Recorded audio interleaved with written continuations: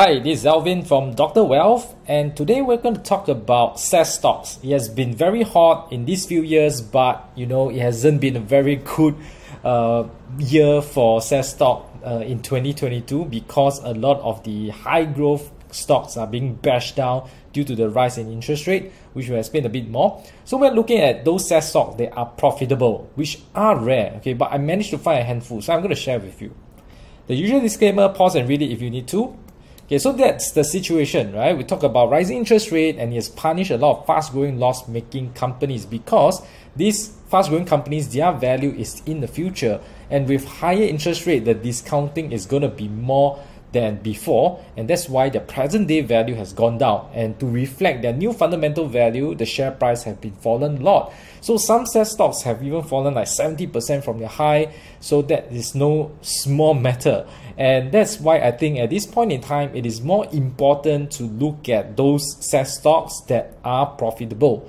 And of course, they must maintain their fast growth rate, because if the growth rate slows down, then it is no longer about the high potential of their value in the future. So these two must come together. First, it must be fast growing, which I define as more than 30% revenue growth, and then second, it must be profitable. So I managed to find 5 of them. I believe there are more, but these 5 should give you some ideas what I'm talking about, and maybe some of these ideas may interest you as investment opportunities.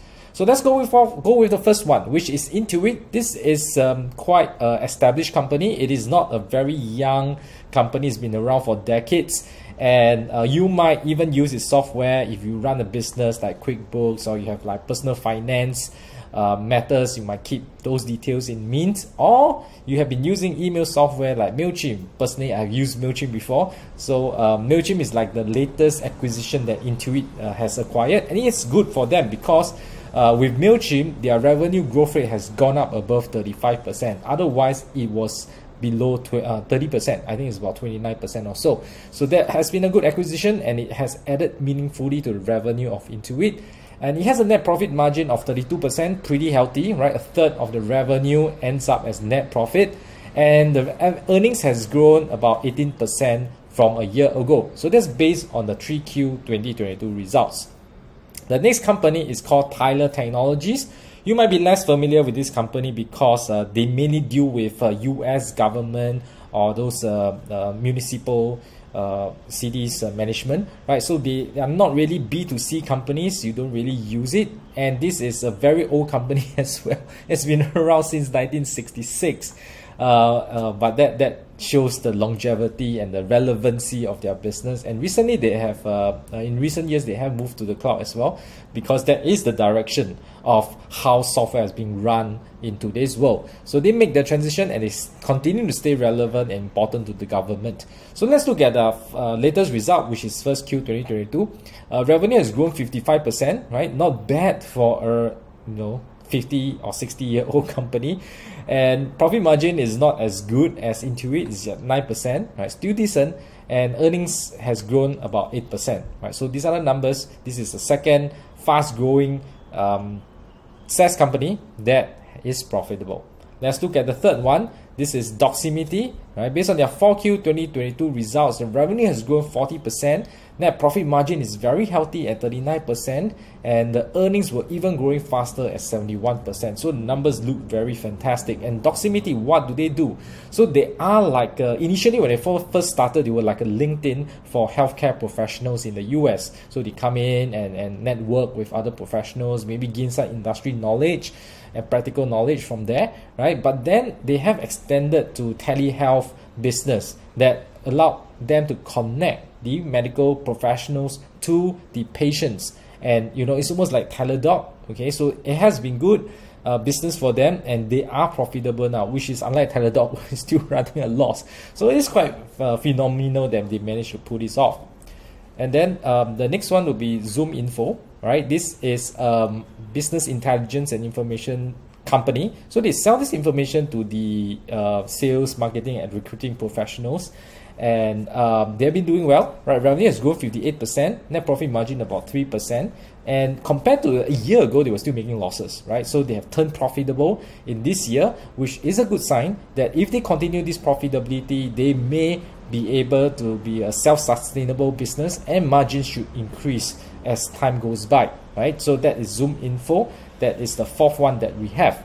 And lastly, the fifth, which is Datadog, and the first Q 2022 results have shown still very strong growth, right? 83% growth in the revenue from a year ago. Net profit margin is 3%, and it is a similar situation with Zoom Info because last year their earnings per share in that quarter was still a loss, and that's why initially when it just turned profitable, the margin is not going to be looking good. But given enough time, with the profitability improving, the margin should increase because a lot of all these SaaS company, their margin should be very good once the economies of scale kicks in, right? Because they develop the software.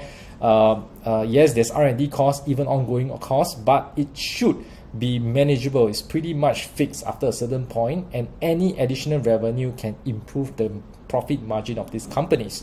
So what is Datadog? It is a cloud infrastructure monitoring service. It is quite a mouthful, okay? But those who are doing DevOps, engineering work, then you should be able to understand what this is, okay? So let's look at the valuation, right? So I would use this valuation comparing the EV next 12 months revenue compared to the growth revenue growth rate. So y-axis is the EV next 12 months revenue, okay, or enterprise value, right? So that is a valuation metric, and of course the lower the cheaper it is, okay? This is cheapest and this is the most expensive. That's how you read the scale. And then on the horizontal axis, this is low growth, and then this is the highest, okay? I would say low because these are already the fastest growing. They are like at least 30% revenue growth and above, okay? But relatively, right? So on this scale, it's lowest on the left side and then highest on the right side. And this line is the regression line. Okay, this is a regression line because after you plot all the companies based on these two metrics, this is the regression line that they've drawn, okay? Although it's not perfect, but we can just roughly use this to identify which companies are cheaper and which company are more expensive with regards to their growth rate. All right, so that's how we use it, and you can see that which means that those below this line are considered cheap for their revenue growth, and those that are above this line are considered expensive for their revenue growth. All right. Of course, we haven't really considered the other qualitative analysis aspect, but we're just looking at these numbers at this point in time.